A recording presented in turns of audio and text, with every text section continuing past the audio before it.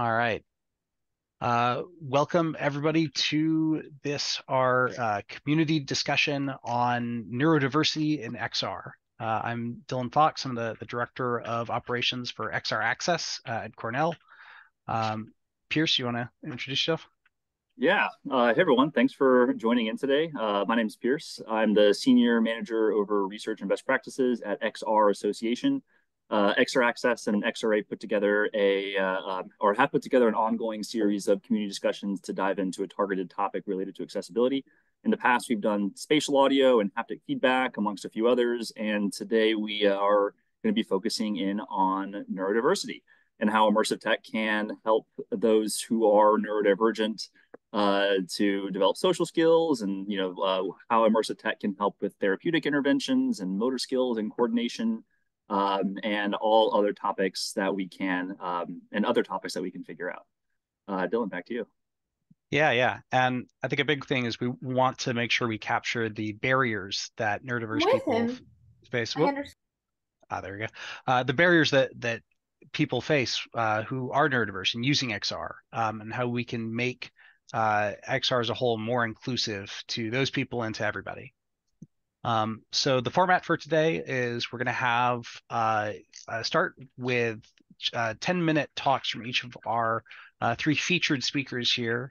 We have Jazmin Collins from Cornell, Kate Kalcevich from Fable, and Olga Ivanova from VR Oxygen.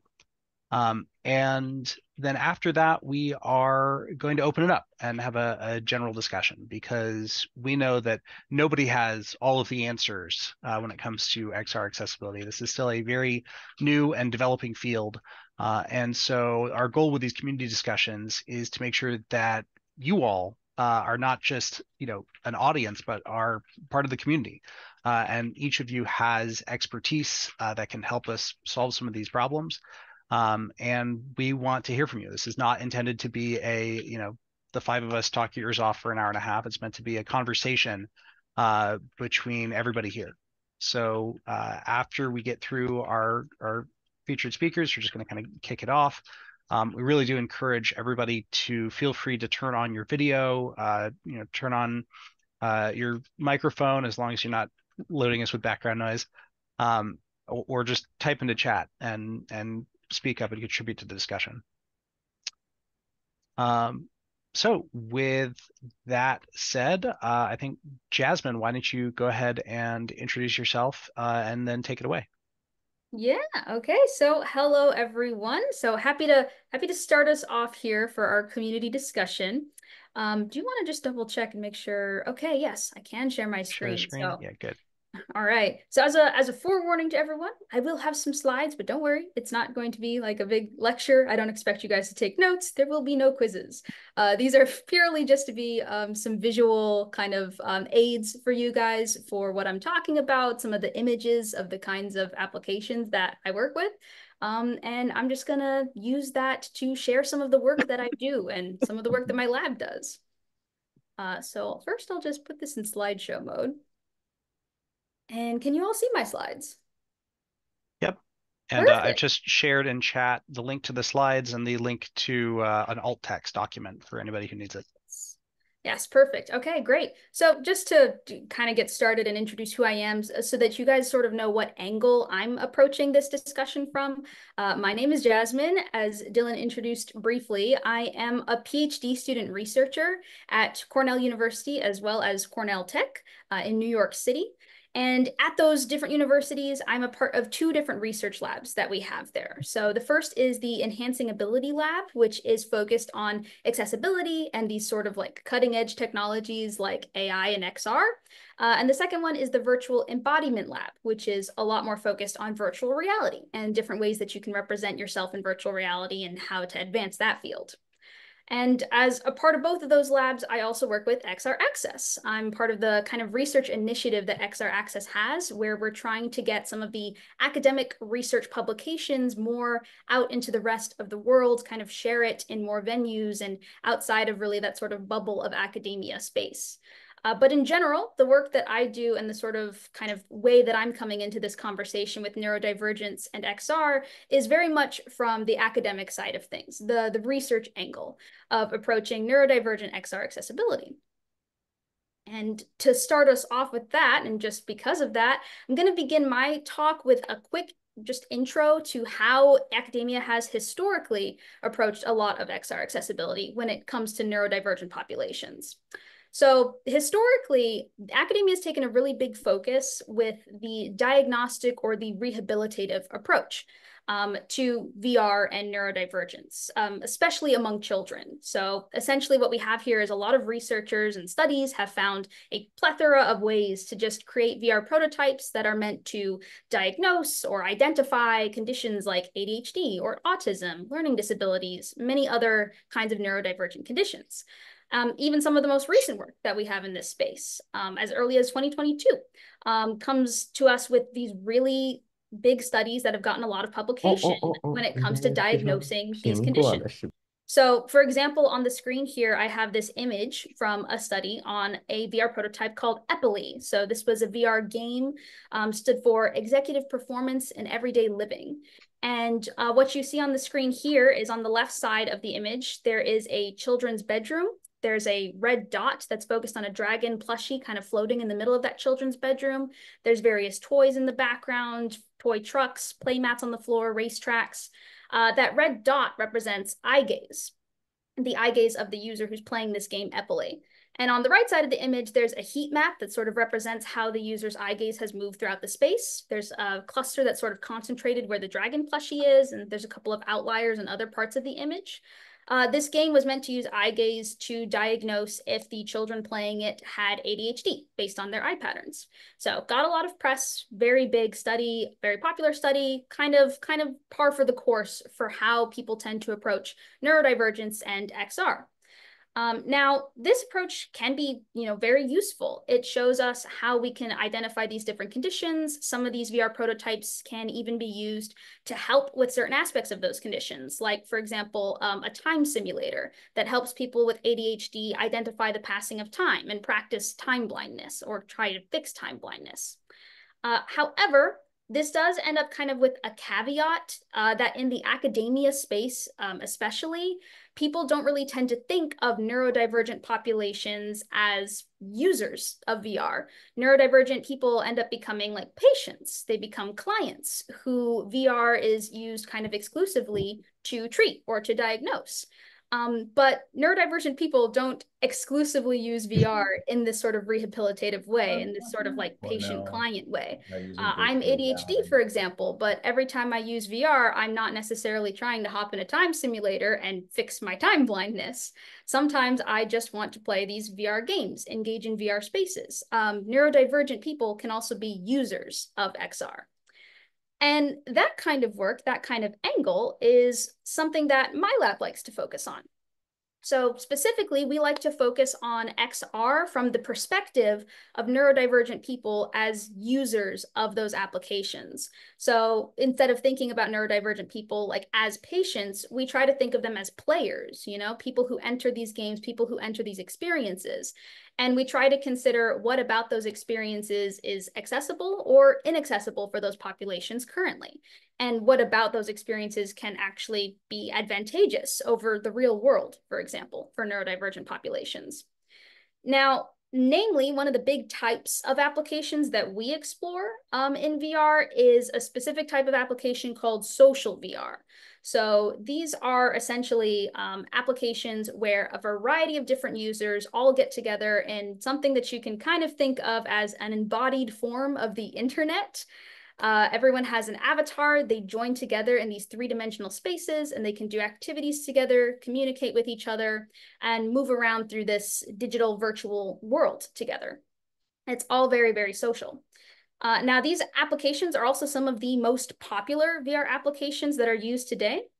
I have two images on the screen that are taken from one example of an application called VR Chat, which many of you, I'm sure, have heard of. So on the screen, just to describe it for anyone who might not be able to see or interpret what's inside of these images, In the left image that I have here, we have 3 avatars that are sort of on this disco dance floor in what appears to be a nightclub. There's these colorful laser beams, ring lights, flashing lights in the background of the avatars. All of them are humanoid, but one of them has what appears to be a toaster for a head with bunny ears. Another one has a hamburger for a head. So very chaotic, very strange there. And on the right side image that we have, I have a sort of plaza at night with a big glowing tree that's in the center of the plaza and a variety of avatars that are gathered around that, from a flying robot and a floating like sleeping fox creature to humanoid wolves and a smiling hot dog. So just from my attempts to sort of describe the image, I'm sure that you guys can kind of get the idea that there's a lot that goes on in these applications. And a big part of that is that social VR is very user-driven as far as the type of application it is. Users create a lot of the content that goes into it. They make their own avatars, they make their own worlds, they make and build the experience that everyone goes in there to try out.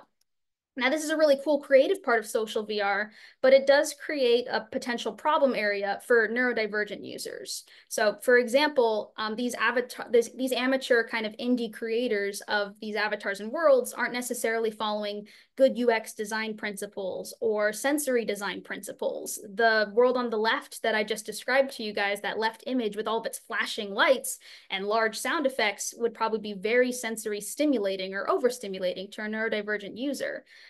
The social situations that you can see in the image on the right, where there's lots of different people who can use body language to communicate with each other because they're embodied avatars. That could bring in all kinds of social challenges that neurodivergent users face in real life, where they might have difficulties interpreting body language, interpreting these kinds of cues that are coming up.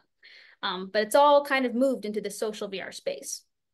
Now, because we have all of these like additional like things to consider, these body language, these sensory issues with social VR, it's kind of a space that, one, has some potential advantages. It has the advantage that we can control a lot of different aspects of this digital experience, possibly making it more accessible. But 2, it has the disadvantages that in its state right now, people don't really make it accessible. It kind of is a very chaotic space currently. So my lab likes to examine these applications. We like to see what's inaccessible, what's accessible about them right now, and how neurodivergent users experience them. And then to kind of just move on to this last visual that I have here for you guys, I'll tell you a little bit about some of the work that's come out of our examinations here. So we've examined a lot of different things for social VR applications, anything from avatar customization to the best ways to bring in real life accommodations into the VR space, to just how people like feel and experience the VR itself in general. So on the left side of the screen here, I actually have a sketch that was from one of our previous studies on inclusive invisible disability representation, to give you an idea of how some people wanted to be able to represent invisible disabilities, including neurodivergent conditions, in virtual reality. So it sort of shows this avatar that's been sketched out. There's like a custom t-shirt on them. It's zebra striped in order to represent rare diseases. There's this giant spoon that they're holding, which is meant to represent spoon theory that often comes up in the neurodivergent space. And there's a variety of other little bubbles and fun facts about their condition and things to kind of spread awareness of their conditions that this user wanted to have. So that kind of just a snapshot of the potential for customization of avatars in this space. We've also found in some of our previous studies that users want to be able to bring in real-life accommodations into the VR space. And we've also found some interesting ways that those real-life accommodations can be improved or enhanced in VR. So, for example, when a person wants to go nonverbal, instead of speaking verbally using voice chat in virtual reality, rather than just not talking, they could have, for example, the system talk for them. So this virtual system can actually voice whatever it is they want to say without them having to actually say it themselves. Or if they have noise canceling headphones, as opposed to just muffling the world around them, it can completely silence things. So we've discussed this at length with different participants that we've had, different theories that we've, or different studies that we've run. So we've kind of have this huge array of discussions on customization of avatars, ways to make VR more accessible, accommodations that can be improved in virtual reality, and a lot of other just really fascinating, rich discussions on social VR and its accessibility right now. Now, all that I think is pretty much the wrap up of what I wanted to just kick off for you guys. So I'm excited to dive into some of these topics more in our community discussion that's going to come later. If anyone wants to contact me after this discussion is over, I have my contact information on screen. You can find me on LinkedIn just by looking up my name, Jazmin Collins. It is not spelled the typical way, so I am the first one who will come up there if you spell Jazmin like my name. And you can also reach out to me at my email, which is linked there. So thanks for listening, and I'm excited to hear the other speakers. Awesome. Thanks. That was great, Jazmin. If anyone does have any questions following Jazmin's presentation, please either hold them until after the presentations are all done, or feel free to drop them in the chat and we can ask them after everyone else goes. Next, I wanted to introduce Olga. Olga, take it away. Thank you, Pierce, and thank you, Jazmin. Hello, everyone. Yeah, let me share my screen first.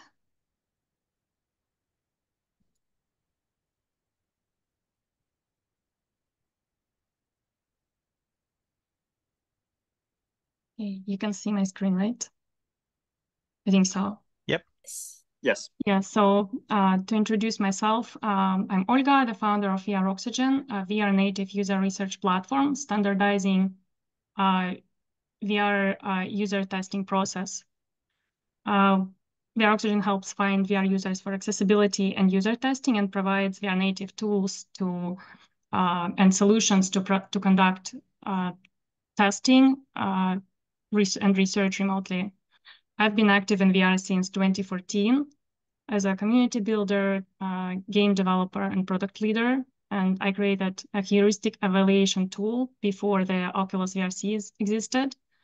Among my contributions to VR communities was sharing my expertise with Meta that can be found on a Oculus developer website as a VR playtesting guide. And I have spoken about user testing and accessibility at South by Southwest, Berkeley InfoCamp, Cascade SF, and SFVR. And I'll be talking about the how VR experiences can better cater to specifically users with ADHD. And the main topics will be, actually, sorry, I didn't do this slideshow like this. I'll cover understanding neurodiverse VR users with ADHD, specifically finding our findings from testing games and applications with users with ADHD, and design strategies on how to make applications more accessible for these specific users.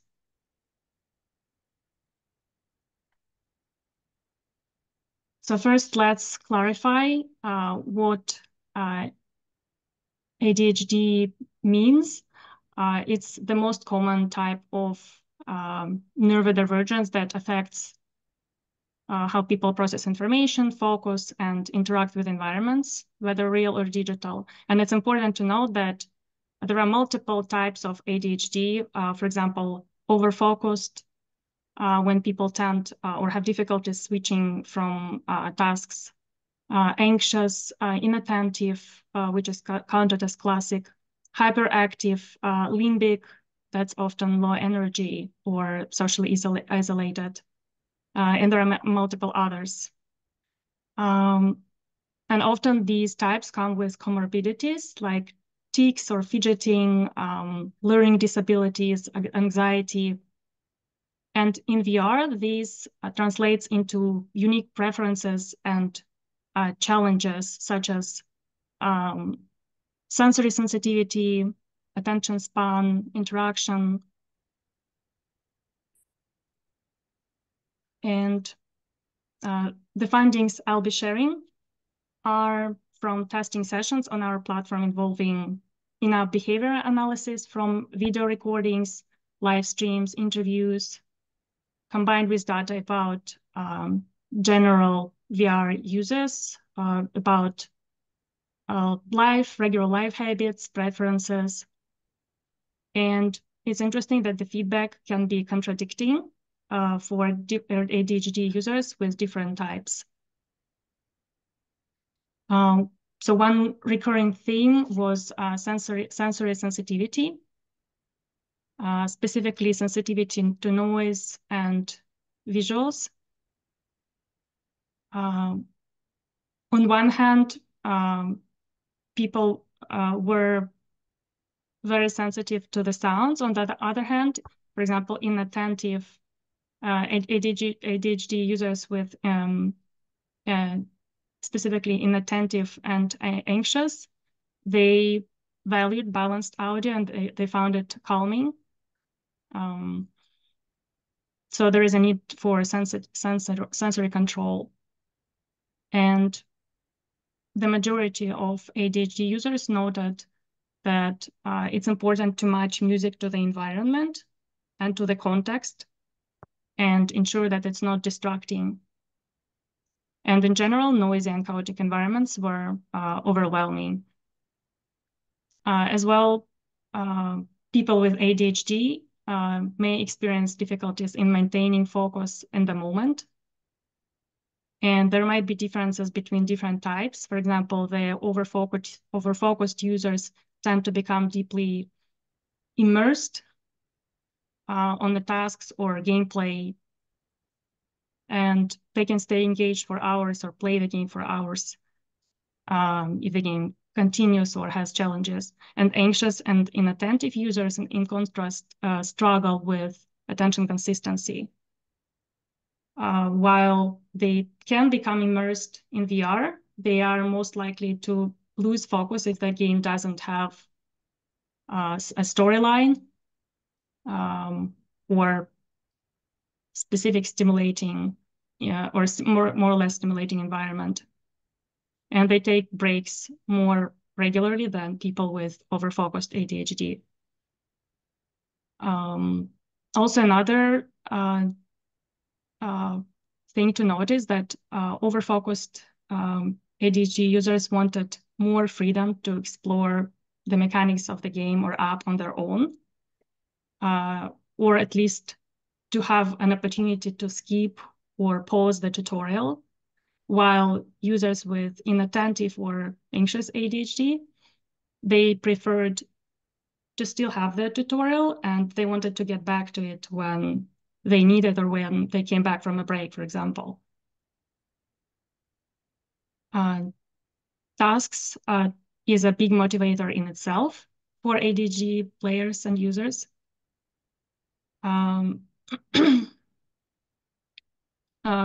In general, apps that balance challenge with immersive immediate feedback, for example, reward or unlocking the next level, getting special superpowers, can very effectively keep ADHD users engaged. And immersion itself helps to hold focus for people with ADHD. The overfocused users, as I mentioned, can use or can play a game for hours. And it's interesting that they sometimes play until the headset loses power, while the inattentive users mentioned that if something doesn't interest them in the game or app, they may feel all kinds of uncomfortable things, not only in the app, but also the weight of the headset, and they may want to take a break more frequently. For users with inattentive and anxious ADHD, a good way to hold their focus is a clear and interesting storyline.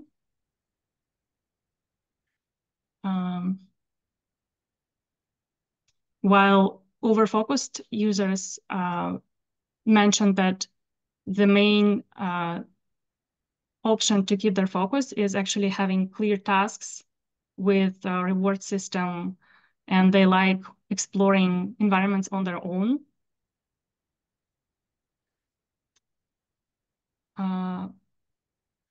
Autonomy, in terms of autonomy and control, as I just mentioned, over-focused, like exploring immersive experiences by themselves, skip tutorials and onboarding processes, and attentive, like in general, the opposite. They like having freedom as well, but they tend to get back to tutorials more often and tend to, when they have a break, tend to forget what features or what options were available where they were in the app. So they need some cues or hints or map to easily access the information where they were before. In terms of social interactions, as Jazmin mentioned, they experience all users we talked to, they experienced some type of anxiety, and they preferred single-player modes over multiplayer. If talk specifically about types of ADHD, over-focused ADHD users, they sometimes went and used multiplayer options, but they prefer to use it with their friends. So they do play multiplayers, but primarily with their friends or people they already know. And ADHD users with anxious or inattentive ADHD tend to not use multiplayers at all. And in terms of gameplay, while over-focused users skip tutorials and prefer fast-paced games, users with anxious and inattentive ADHD often prefer slower types of games and story-driven experiences. So next I want to talk about strategies on how to make VR experiences more accessible for users with ADHD and some evaluation methods. First, adjustable sensory inputs. For example, having the ability to adjust sound settings, music sound, sound effects, special effects, cues, hints, voices, adjust different noises, for example, crowd noises, mute specific people or users. Adjusting colors, dim some colors or making them more bright. Customizable game mechanics, options to skip tutorials, turn the hints on and off to enable more autonomy and on-demand assistance whenever needed. Tailor the difficulty settings, adapt task complexity. Also want to mention that in some cases, free customizations might be overwhelming by themselves. So having presets can be a solution. For example, preset for focus with no noise, muted, social sound, high contrast. And as an addition, offering more customization for contrast, brightness, and saturation. And also it's important to explore viewing accessibility settings multidimensionally. For example, high contrast mode can benefit low vision users and not only people with ADHD. So if we think more broadly, it can help expand the audience. So while a feature may have their primarily target audience or target user, it can be, so with this example, the contrast mode can not only help users with low vision, but also help aid focus people with ADHD. And it will help with information clarity for these types of users. And accessibility for users with ADHD can be evaluated through testing with users with ADHD. It's important to choose methodology in order to avoid cognitive load and distractions. For example, if there is a need to remember tasks or the need to remember what people need to do, it can be very distracting and people may have a wrong impression from the app itself.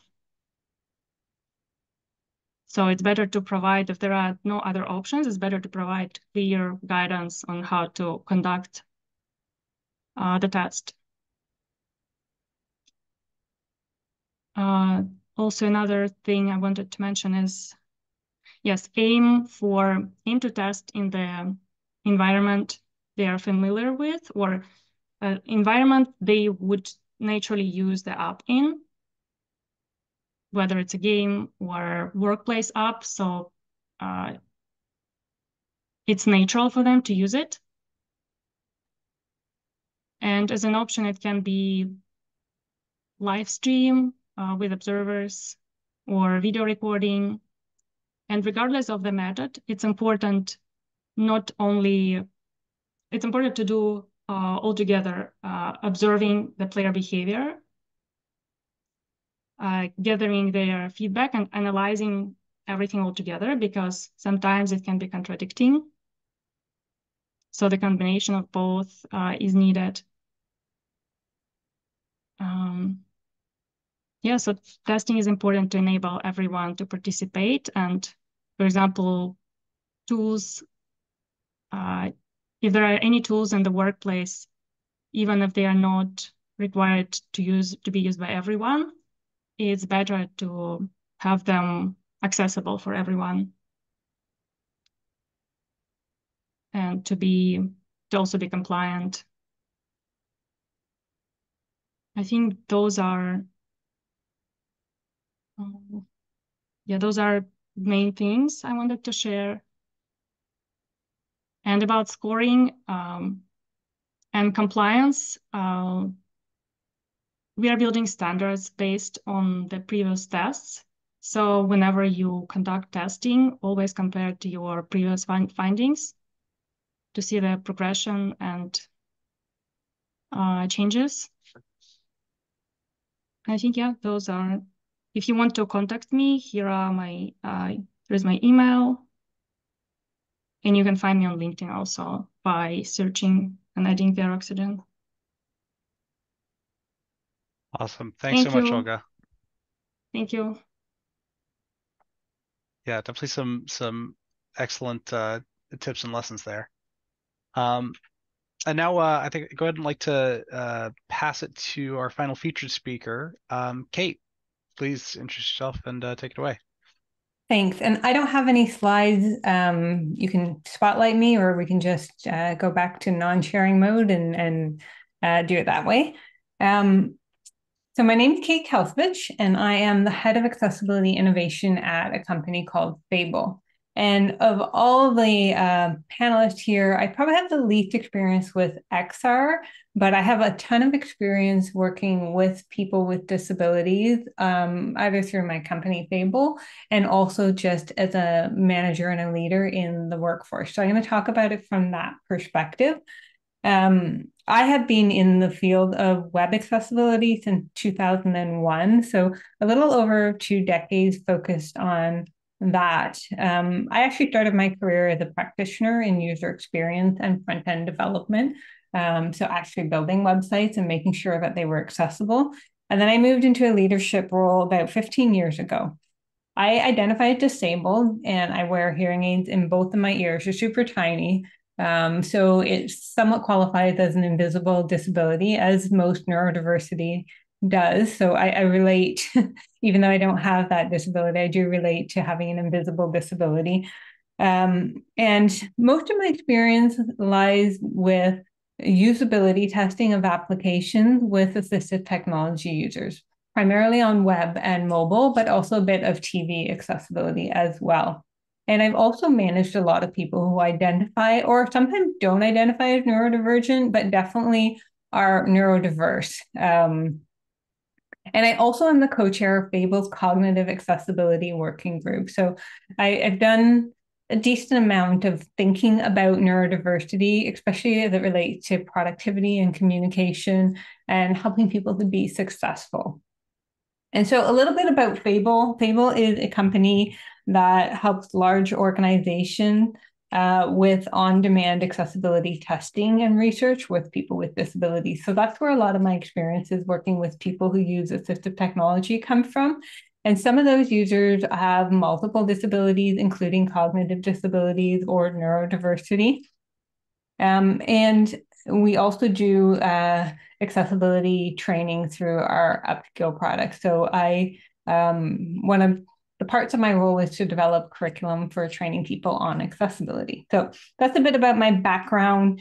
I wanted to talk about the challenges with identity. And when we talk about XR and how we might support people who are neurodivergent in XR, I think it's important to recognize that not everybody has been diagnosed or even identifies.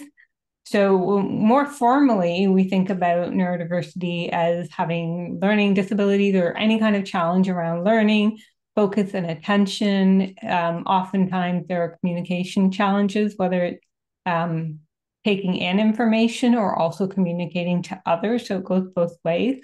The challenges sometimes with reasoning and this big bucket just called executive function. And I really struggle with executive function. Like, what does that mean? I have to keep looking it up and reminding myself because it just feels like such a catch-all for all of these different things. So what I like to break it down as the ability to hold something in memory and being able to take that piece of information and use it. So that can be planning, time management,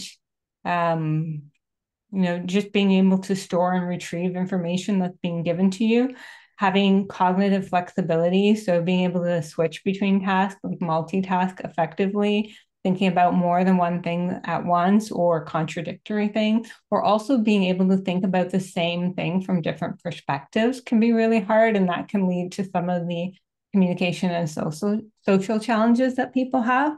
And then there's controlling your inhibitions, your emotional responses, just being able to respond appropriately to social cues, to be able to recognize social cues. And then there's just maintaining your concentration and focus on single task as well. So executive function covers so many different things. And I think a lot of times with neurodiversity, when you're managing and trying to help people succeed in the workplace, it can be tough because sometimes people come with a diagnosis and they, know that they are neurodivergent and other people don't know. And so it can be tough, especially if, as an adult, if you haven't been diagnosed as a child, it can be difficult to get a diagnosis as an adult. So I've actually managed a lot of people who maybe didn't have a diagnosis. I mean, some who did and some who didn't. And especially hard for women to get a diagnosis of certain things like autism and ADHD that tend to be diagnosed more in young boys than they are in adult women. And so sometimes people will self-diagnose, like they'll just say, I know these things are hard for me. Or as a manager who's paying attention to the needs of the people who report to you or just your coworkers and people in the organization, you can sometimes just come to the conclusion that people need certain support. And so I'll talk a bit about what those kinds of supports are, and then I'm going to go into how XR, I'm going to bring it back to XR at the end, don't worry. But I just want to talk about what are the challenges that I've seen. And so this is not based on research studies or anything like that. This is just my personal experience in my last 15 years of leading teams that were very diverse teams. A lot of times people might have challenges with their coworker relationships. And so sometimes as a manager, I have to step in and help repair relationships because people, aren't aware of why that relationship has been damaged or what caused it to be damaged, or even possibly aware that, other people in the workspace have certain feelings about them or avoid working with them. So when you don't have that perception of social cues and understanding of those interactions, sometimes as an ally to people who are neurodivergent, I see my role sometimes to help facilitate that. And especially if people have challenges with understanding other perspectives, when we think of that executive function, can I only see things my way, or can I, place myself in somebody else's position and try to see things from their perspective? If you can't do that, it can be really hard to sort through some of the challenges you might have with coworkers.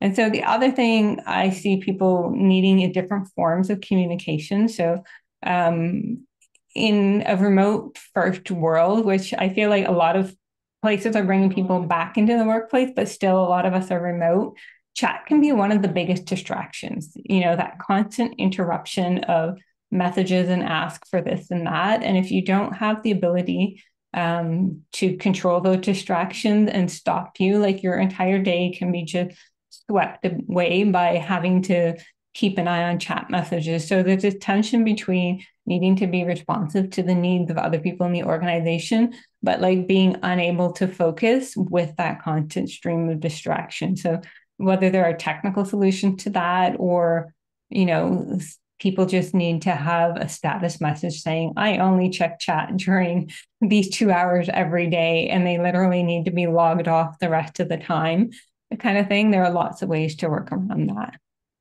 People might struggle with long form written content, which is, where augmented reality and virtual reality and stuff, where everything transitioned into a much more visual and auditory experience, can be really helpful. And then there's just communication when it comes to eye contact, body language, sarcasm, jokes, all the things that are part of navigating human relationships that can be hard for people who are neurodivergent.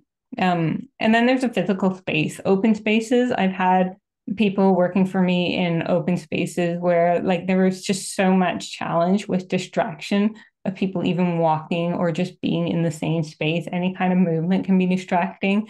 At one point, we had to build a temporary wall to help somebody, even though they were in an open space, just kind of block everything physically behind them.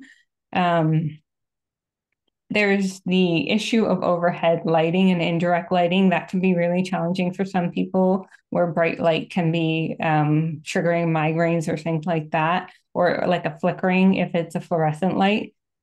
And then there might just not be a setup in a physical space for optimal productivity. People might need to be creative and have a whiteboard, and if you don't have that in your space. So that's another area where XR could potentially step in and provide a virtual whiteboard, or even some sort of augmented reality where you can whip out your phone and, try to work with a space in a way that is not set up for, but that you can customize for what you need.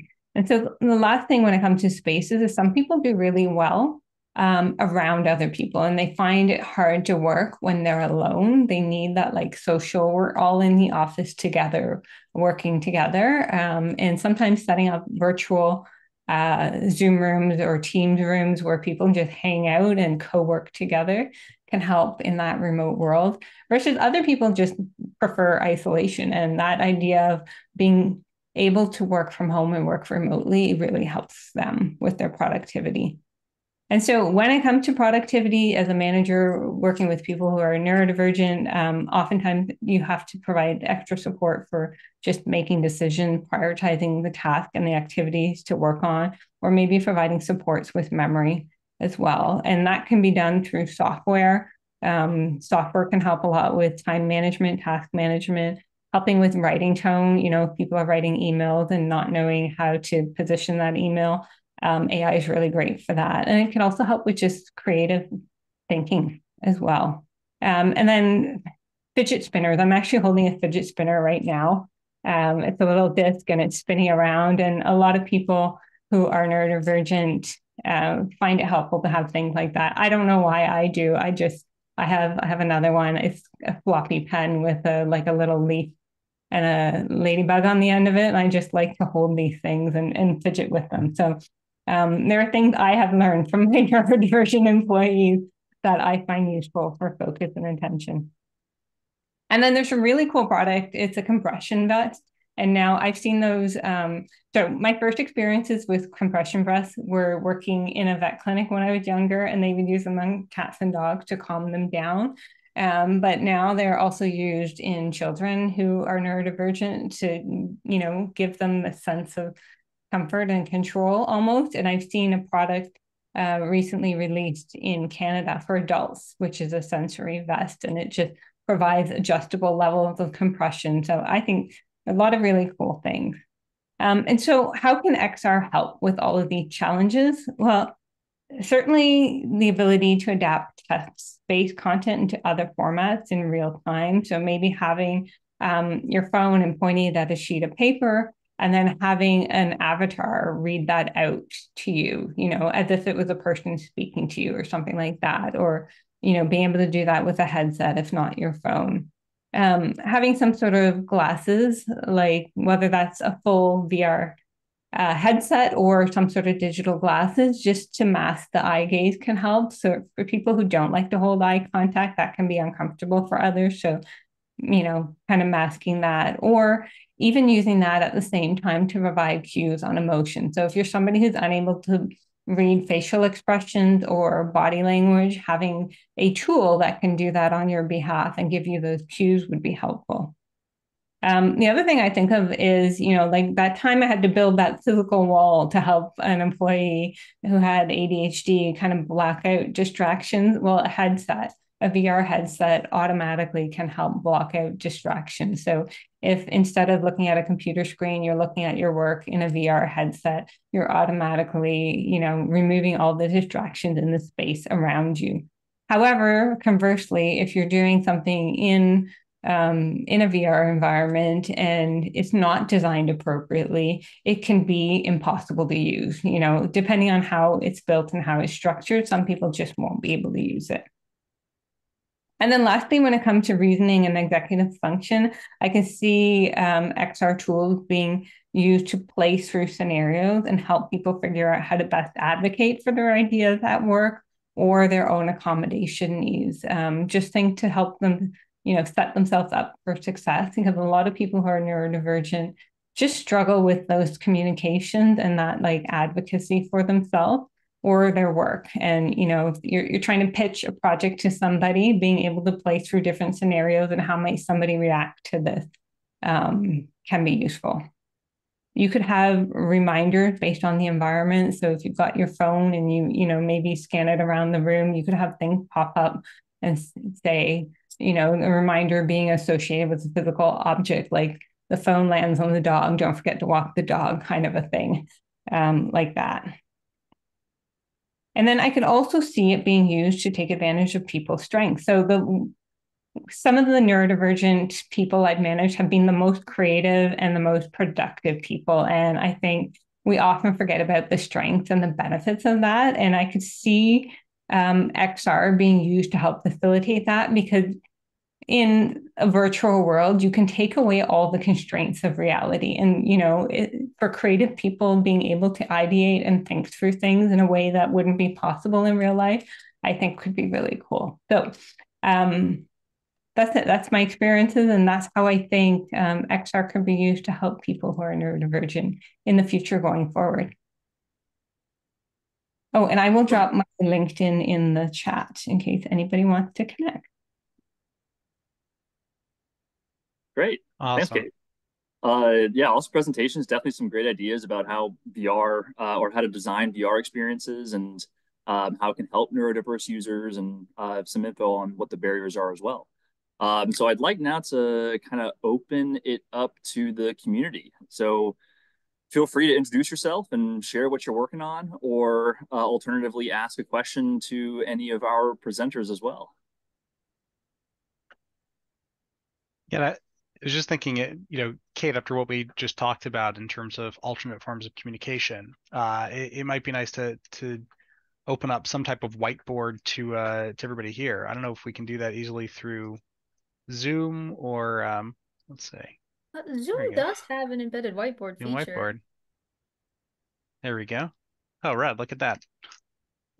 Um, so yeah, I guess people feel free also to doodle with this, to post sticky notes. I think yeah, let's start off with if anybody has questions for the presenters, and I'd also love to just put out um, for thinking about advice to content creators. You know, if you're a designer or developer, what have people heard that are their favorite techniques that could designers, developers could use to make things more accessible?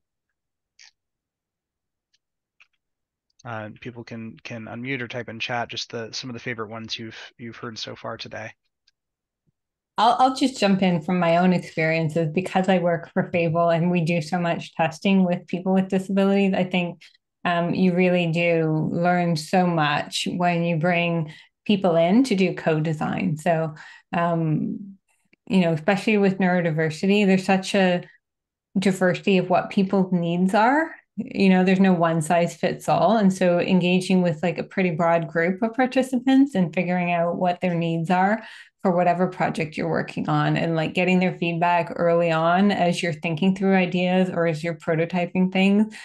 We've seen that be very effective in the web and the mobile space when it comes to accessibility. And I think it would be equally effective in the XR space as well.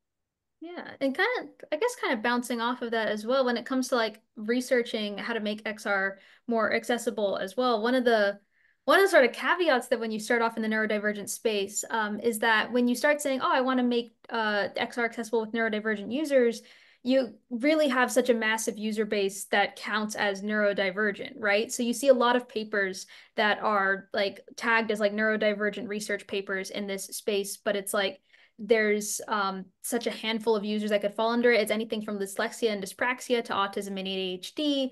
And it can be really hard to actually find the user base you want to work with, or even just like recruit for just neurodivergence itself, since it's also like a term that isn't fully accepted by everyone who's in the community, right? So I guess like as far as strategies go and that side of things, we found in our lab that it's most helpful if you kind of start with like a group that you want to work with, like a specific group, like, oh, I want to work with like ADHD people, or I want to work with autistic people or ADHD people who have both, or I want to work with dyslexic people, and start with those groups as opposed to trying to start with like neurodivergent users or anyone who is neurodivergent, because that can get very out of hand and very difficult to juggle and balance, without even touching on the conversations that Kate was pointing out about like self-diagnosis versus medical diagnosis and all of that. Sorry, the question was specifically about the process, right? Yeah, and I think Mm-hmm. oh yeah, no, the good processes, best practices. And again, if anybody here wants to speak to their own experiences, their own things, definitely feel free to speak up. Now's the time. Yeah, and then I think there's a question I think that's been written on the whiteboard, right? Which is, what strategies do you have to solicit input from neurodiverse users? Right? That's like a question for us. Yeah, I mean, so I think Kate would kind of like mentioned how there's like strategies like co-design, like you bring in these particular groups and work with them to actually develop stuff from the ground up. When I guess getting a bit more granular with it, when it comes to actually like soliciting specific feedback from those users or working with them to develop these things, what we do in our lab a lot is we like to prototype. So we develop like custom VR prototypes. We develop custom VR tools and situations, and we try to make them like broadly customizable. So for example, we'll be able to switch up any features that we want to switch with the user like in session. So we can make the haptic feedback stronger. We can make the audio like quieter. We can basically like alter the prototype in real time with those users based on what they're saying. And for us, we've found that really helps to solicit input because it gives the user something to experience, like a VR experience that they can bounce off of. And then they can also play around with it and then give really specific points of feedback on whatever it was that they just kind of encountered. So we really like to like prototype and edit the prototype with them in space. I think also one of the benefits of doing that too is that VR is still a pretty new medium for a lot of users. There's a lot of people who have never tried VR before, or like the first time they come into our lab, it's their first time trying VR. So having like a prototype on hand for them to actually like test out is one of our most like useful strategies to just get their input. And I can add more on that. So for example, one of the options can be doing a live observation and talk. So ensure that you watch what people do, how they use the app you want to test, and then you ask questions right away. Because sometimes people forget what they did on the app by the time they do a post-play survey. And another option can be, if you cannot do it live, recording, ask people to record the video and then compare both recordings and their survey results. And for recording, as I mentioned during my presentation, that it's important that the tasks are not overwhelming. So either it should be one simple task or just general walkthrough to observe what people will do, or something simple, and shouldn't be too long. Also, depending on the goals, what we do is people can use different goals, what they want to test for. And it can be time-based, it can be specific user flows, which can be very different in terms of time. So it's basically the opposite from time-based. And so, of course, since we are working on that, we currently use our own tool. So the recording is automatic, so people don't need to worry about it. But to prevent the cognitive overload, you can provide very detailed step-by-step guides on how to set things up so people don't worry about that.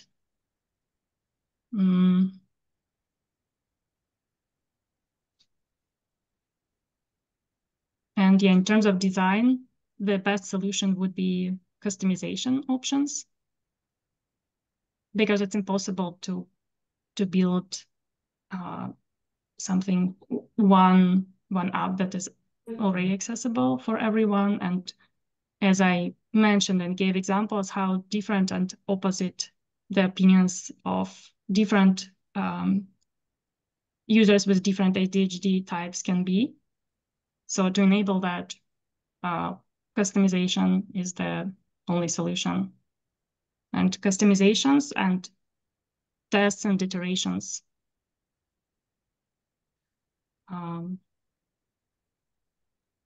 I do want to ask, are we allowed to put questions on the board as well? Like if we have questions for the other, like for the community at large and the other speakers? Yeah, absolutely. And I'd say let's have somebody from the audience, or not the audience. That's the point. There's no audience here. It's a community discussion. Let's have somebody who hasn't spoken yet. I'd love to get more voices in here. Please go ahead and unmute yourself. You're free to turn on video if you like, and just go ahead and ask a question or give some input, because we want to hear from everybody.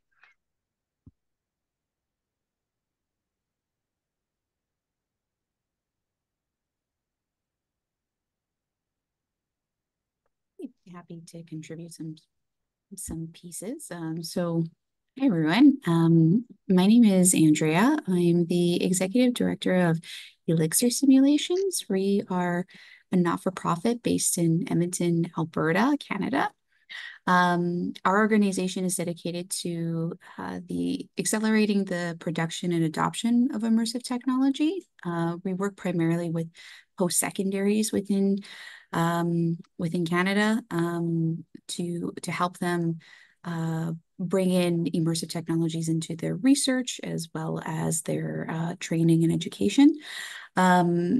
One of the projects that we recently worked on was a partnership between Northwest College, a college here in Alberta, as well as with the government of Alberta, on neurodivergence. So originally, the project was meant to be focused on employers and job seekers, specifically neurodivergent job seekers, and providing some tools and resources to help them with employability. So lots of what was presented today in terms of accommodations and interventions to help support when they're going through an interview process or going through onboarding at an organization.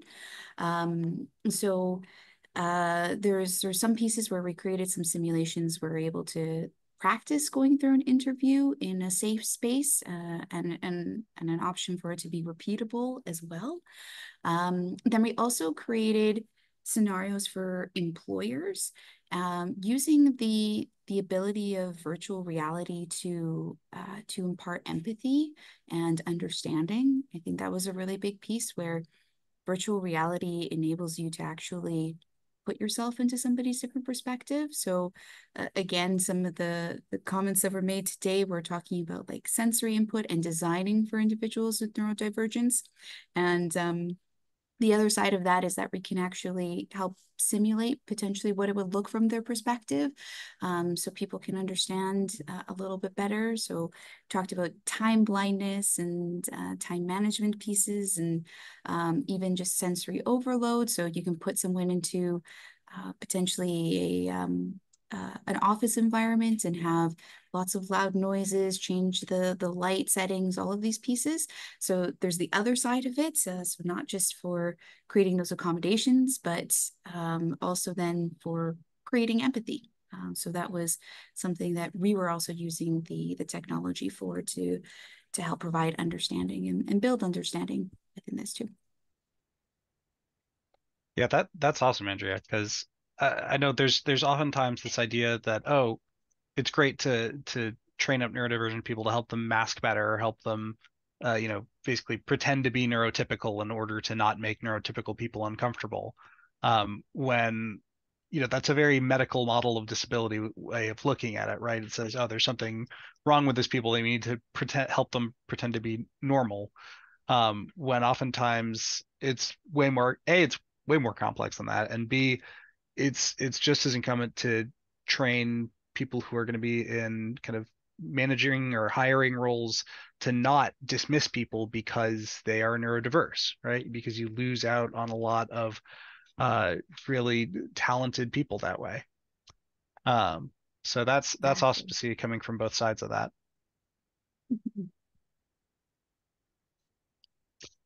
I'd love to chat a little bit about this idea of kind of supporting short-term memory in XR, because I know one of the big differences for me between kind of using 2D, using my desktop, and working in VR is that I am if anybody who knows me knows I'm a compulsive note taker, right? I take notes on everything because if I don't, it just is in one ear and out the other. And it's oftentimes very easy for me to do that if I'm on desktop or if I'm on my phone. I swap over to my notes app, jot something down, go back to what I was doing. But in XR, that can be very difficult, right? Oftentimes you're in your social VR app. How do you both write and read from those kind of like short-term memory aids? Is there a good way to do quick note-taking, other quick memory aids in XR? And is this something that can be helped on an application level, or is this something that needs to be addressed on like a system level with how easy it is to switch between tasks? So I'd love to hear some conversation on that. Yeah, it looks like there's like a couple of things bouncing around. Also, like a new question on the board as well. So just to kind of like first pop off what you posed, Dylan, and then I'll like jump around to the board one. So when it comes to like memory management or memory assistance, that's one of the conversations that we've had with some of our participants, particularly our participants who really preferred what they called asynchronous socialization. So again, a lot of our work focuses on social VR, so these sorts of like live interactions. But one of the challenges that a lot of our participants had was things like remembering names of people they interacted with, remembering facts about those people, remembering preferences, where they met them. The information would kind of go in one ear and out the other unless it was something that really like clicked with them for one reason or another. And then they felt that that was like a challenging part of being able to continue interactions with them. So some of the things we talked about for helping with that, like memory management, or those concerns that they had for being able to remember things about who they were talking to, is stuff that they would be able to use in other forms of interaction. So like if they liked to talk to people on forums, for example, they'd have a record, like a written record of what the conversations were. So they would like to see in VR, for example, transcriptions of all the conversations that they had. Where they would be able to go back on those written records, just like they were in chat forums, and be able to see what they talked about with someone. So they could sort of like review that to remember, this is where I met that person. This is what we discussed in our conversation. Some of our participants also suggested using things like AI. So one of the many applications of AI that's like being talked about these days, to have an AI be able to scan those transcripts and like bring out like key points about someone whenever they ran into that avatar again. So for example, they might run into the avatar and then the AI would like give them a couple bullet points about like, oh, you met here, you talked about this is their name. Just like pulling from that like big written text transcript. So anything from like them being able to kind of have an asynchronous format where they could review at their own pace what they need to remember, to having the system give them like visual prompts and reminders of like key information. Those are some of the things we talked about with how VR could support memory when it came to social interactions. And then just to look at this like question that's here on the board. So the no-code approach to creating VR or XR simulations for clients from a clinical perspective.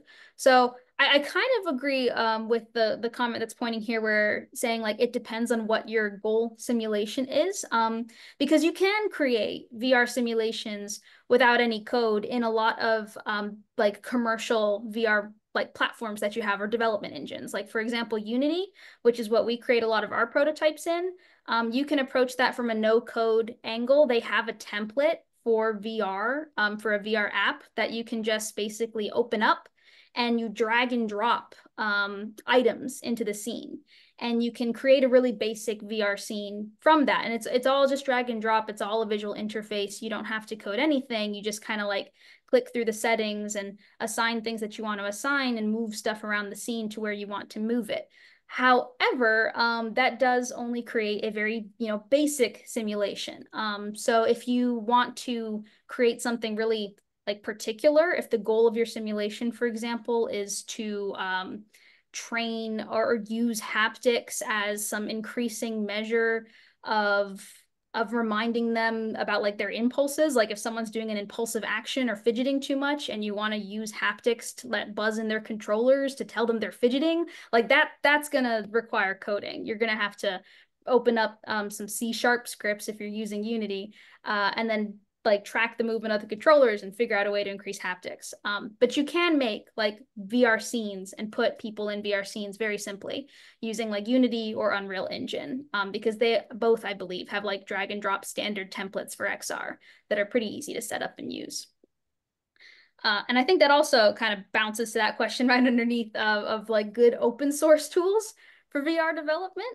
I mostly use Unity and Unreal Engine for most of my VR development. And then a couple of open source things that I've used in the past have come out of like other university labs. So I would actually recommend looking up XR research labs, because a lot of them will create tools that they put open source on GitHub that they did for like previous research projects. So there's like a handful of GitHub repositories that come out of university labs all the time, where they introduced a tool for a voice-based interaction system for navigating menus, or an XR flying interface to allow your avatar to fly. So if you kind of like just do searches for like university lab GitHub repositories, a lot of good open source tools for VR dev, I think, come out of those. And I'll add, this is definitely something that's of interest. I had a panel earlier this year at the Augmented World Expo about how generative AI can make XR creation more accessible. Because, if we have these amazing tools that, you could do it holodeck style of just speaking an app into existence, that opens up creation for a ton more people. And I think one of the things that we try to support a lot of the time at XR Access is this idea that we're never going to have equality if disabled people are just content consumers. They need to be creating things as well, in order to be able to share their viewpoints and their storytelling. Yeah. And that's also like a really, really good point. And I'm glad that you brought that up too, Dylan, with like generative AI, like ChatGPT. So for example, if you're trying to like make a VR simulation and there's something like complex that you need to do in a C# script, ChatGPT does know like Unity and Unreal Engine specific scripting. So like you can ask it to say like, oh, in Unity, C#, I'm trying to make a script that does XYZ, and it'll spit out some code for you. Now that code is not guaranteed to work by any stretch of the imagination, but it is a good bridge, I think. If you're trying to do some complex things, Gen AI can be used to kind of like spit out some good templates for code, to help you do some more complex things in VR, because they do know like the embedded systems for like Unity and Unreal coding. And a lot of other things as well. Sometimes I'm very surprised by what ChatGPT can actually like assist me in figuring out. Like with different APIs I've tried, I'll pull like random APIs from the internet, and I can ask how to use it, and it actually kind of is familiar with the code base that's behind that API. So Gen AI is definitely something that can help, I think, bridge that coding gap. Thank you. And I want to add about the memory aid. So what we've seen, it might be app specific, of course, but for example, some apps may have chapters. So people, when they have a break or come back, they are asked or they are shown where they left off.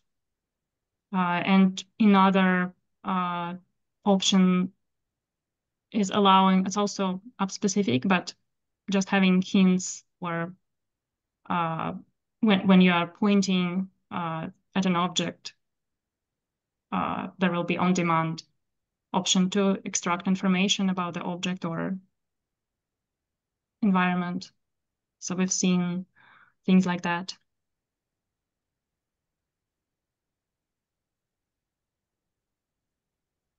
One of the things that I also, I'd be interested in hearing from the community on, if anyone has like experience with this, or from the other speakers as well, is how do you encourage, I guess, experimentation and use of accessibility for neurodivergent users, specifically?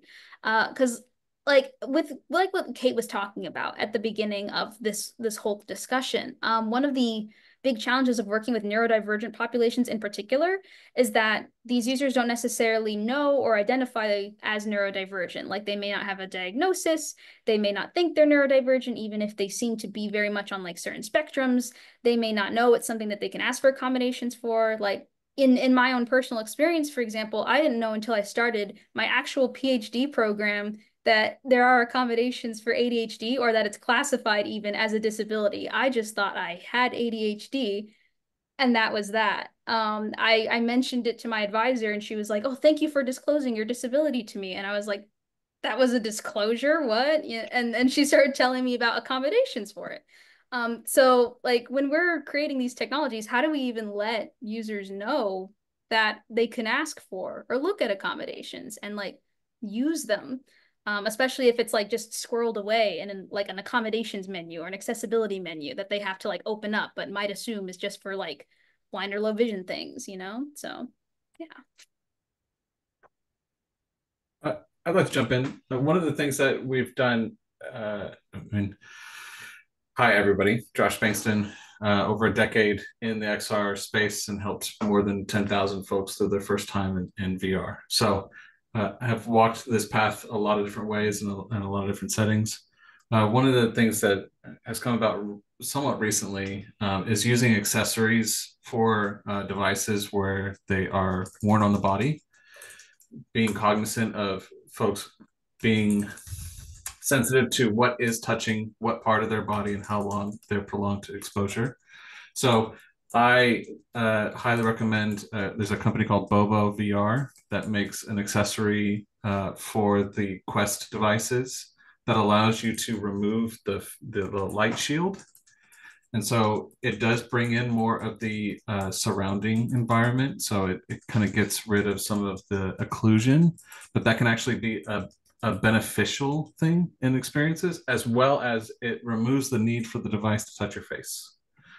And that in and of itself is a huge boon to dealing with somebody who is more strongly on the neurodivergent spectrum, because it gives them more autonomy and more sense of control of what they're engaging with. And it feels more like wearing a hat than it does something that's kind of glued to the skin of your face. It also helps with makeup and sweat and other things along those lines. So it's kind of like using tools or access technologies that aren't necessarily geared towards like neurodivergence specifically, but that can also be marketed as just like helpful things for like the VR user experience that like anyone can use and that help with a lot of different things. Yes. Gotcha.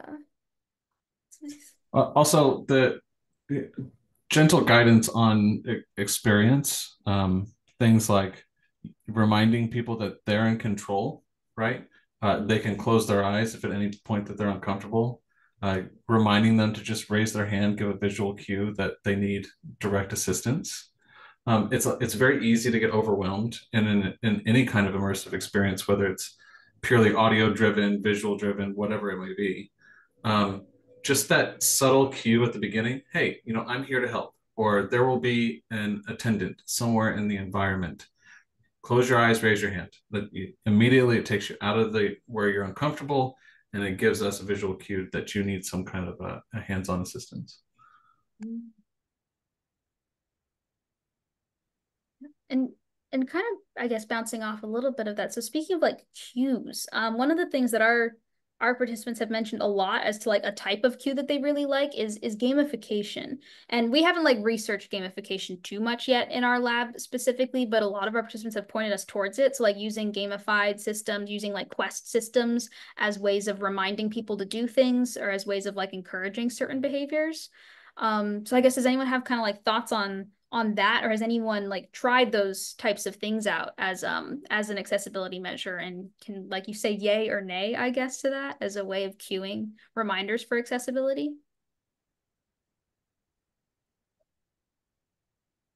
I've seen a lot of gamification models for things like physical therapy, where you're trying to kind of encourage them to hit certain things physically. It'd be interesting to see it. I know there's a lot of like trauma therapy, exposure therapy that's being experimented with in VR. So it'd be interesting to see it there. Something I put on the whiteboard here in the upper right is the idea of like a setup wizard. I think, in the same way that people boot up their device, having it automatically bring up accessibility settings, and just, run people through like, would you like this? Would you like that? And just give people a very brief tour. And, people will skip it if they don't want it, but just a brief tour of like, here's some things that could make your experience easier. I think is can be a good way to start things out. I can add that so the task-based progression with an immediate reward works really well. For example, it can be for a training application. The way of gamifying the progression. And mostly, so from what we've seen, mainly types with overfocused ADHD, it was their favorite, feature, favorite option, favorite thing that they enjoyed. The tasks, having tasks themselves, very clear goals, because each task provides a goal and a path, what they need to do, and a reward. And in some cases, just having a task was a rewarding experience in itself, as they shared. Yeah. This is an example. Yeah, there's an interesting question from the standard side of thing. We're working on our Metaverse Standards Forum accessibility in the Metaverse group. We're working on trying to kind of nail down standards, and so there's a question of what should the standards be around neurodiversity, right? Where at what point can you say, do you have a checklist that says, well, if it hits this and this and this, then it is accessible to neurodiverse people? Are there things people would put on that list? Yeah, I mean, I think that's one of the hardest questions to answer, I think, with neurodivergent accessibility, because it even more so, I think, than a lot of other ability communities out there, it's such a huge spectrum, and everyone has such minute differences in how they experience everything, even within the same condition group. I mean, like Olga had a whole slide that was like dedicated to like different types of ADHD and all the different like preferences or similarities or differences just in those different ADHD groups. So like trying to come up with a standard for like neurodivergent accessibility itself can be really challenging. I think a good approach maybe towards like trying to start standards is to sort of look at problem areas of overlap between lots of different groups. So for example, lots of different groups have challenges with sensory overload or sensory sensitivity. Lots of different groups have challenges with, I think Kate had called it communication earlier. So anything from speech processing to speech formation to just like interpreting social cues. So kind of like looking at like these larger problem areas and then making sure that there are supports for different potential individual challenges people might have under those problem areas might be like a good way to start with standards. So for example, you could have a set of sensory sensitivity standards that ensure that all sensory aspects of VR, haptics, visuals, audio, etc., can be customized to a certain degree, whatever degree that might be, so that individuals can kind of make that sensory accessible. Same with like the communication aspect. So we don't know what specific communication problems people will have, but maybe there will be a set of different features that you can kind of make sure that they're customizable to certain degrees for how much speech support there is, or how making sure there's transcription options for processing and vocalization options for formation and stuff like that. So I think it's hard to approach and try to create standards for it, but my suggestion off the top of my head would be to approach it by looking at the larger problem areas and then just trying to make sure that there's like ranges of customization under those problem areas that can fit different issues in that section. Yeah, and yeah, totally agree. And I want to mention that because a lot of disabilities, or that it's not necessarily disability, it can be a temporary need as well, because a lot of needs overlap. Like for example, contrast mode for low vision users will also work great, and it would be a great solution for people with ADHD. So we don't have specific options, standards for ADHD in itself, but so this is what we do. Yeah, that's why I mentioned that there are different types of ADHD. And while it might be hard to identify them yourself if you're testing yourself, but through different behaviors and asking specific questions, you can find out what type of ADHD the person has, and tailor and standardize based on that, and create group users when you do testing based on their experiences. Because yeah, most of the people, the majority, I would say, or it's very rare when people self-identify, I have over-focused ADHD. I don't think, usually people don't even know that they have ADHD, and The type, I don't think we've experienced or we've met people who know that, but we were able to identify by asking specific questions and observing their behavior. So that's that's good, because it's, you don't want to put yourself in the position of trying to be armchair psychologist to help somebody out, right? You just want to make sure that you have different things that can support them no matter what, right?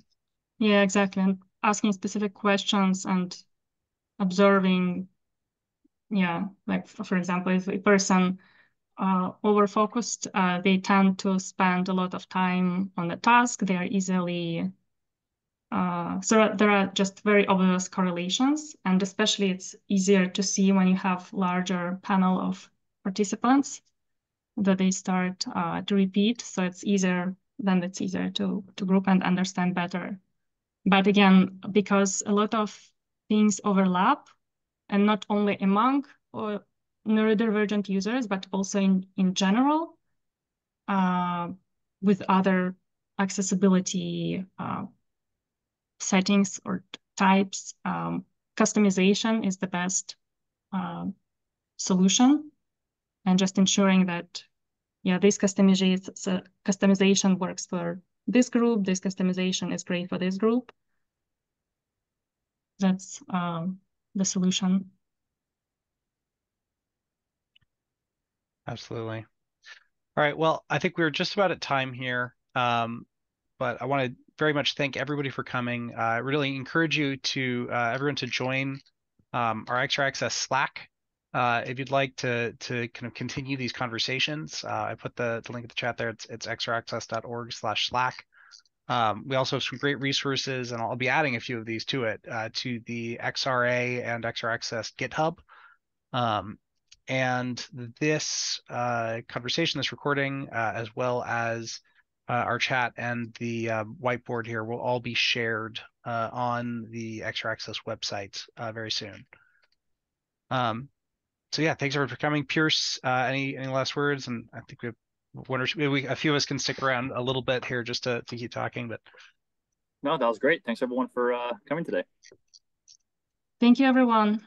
Yes, thank you all so much. Thank you all. Thanks very much, everybody.